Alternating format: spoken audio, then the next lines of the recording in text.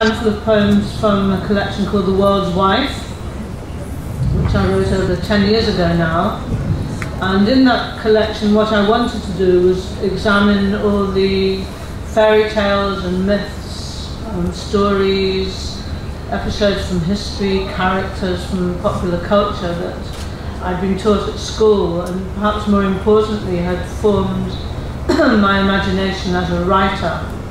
And I wanted to retell these very familiar stories and characters in the way that Shakespeare demonstrates writers should do, perhaps to find something hidden or surprising in the familiar, or simply to celebrate and sometimes to subvert or annoy people.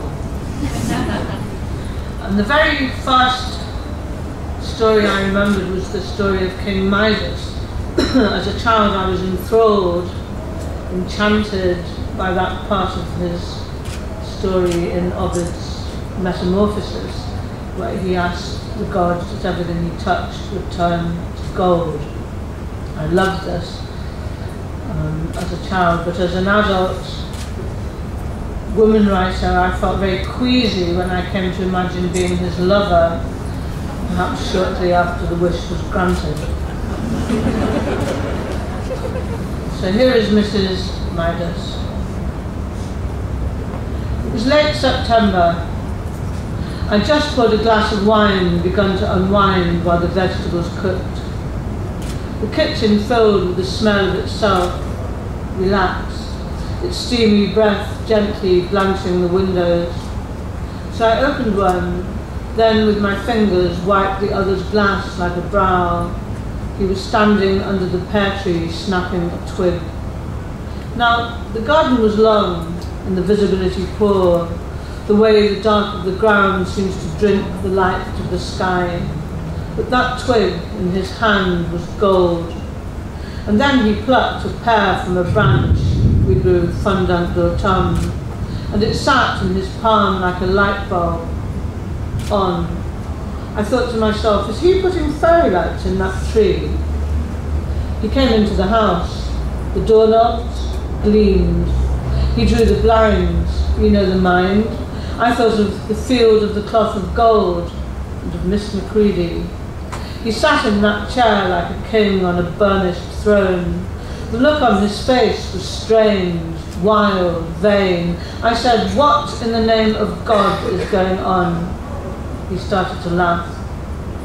I served up the meal. For starters, corn on the cob. Within seconds he was spitting out the teeth of the rich. He toyed with his spoon and mine, and with the knives, the forks. He asked where was the wine. I poured with a shaking hand, a fragrant, bone-dry wipe from Italy.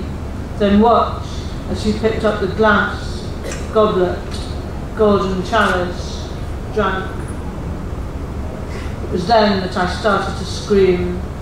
He sank to his knees.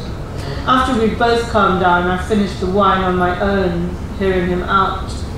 I made him sit on the other side of the room, keep his hands to himself. I locked the cat in the cellar. I moved the phone. The toilets I didn't mind. I couldn't believe my ears, how he'd had a wish. Look, we all have wishes. Granted. But who has wishes granted? Him. Do you know about gold? It feeds no one. Aurum, soft, untarnishable, slakes no thirst. He tried to light a cigarette. I gazed, entranced, as the blue flame played on its luteous stem. At least, I said, you'll be able to give up smoking for good. Separate beds. In fact, I put a chair against my door near petrified.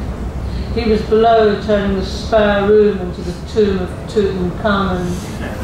You see, we were passionate then, in those halcyon days, unwrapping each other rapidly, like presents, fast food.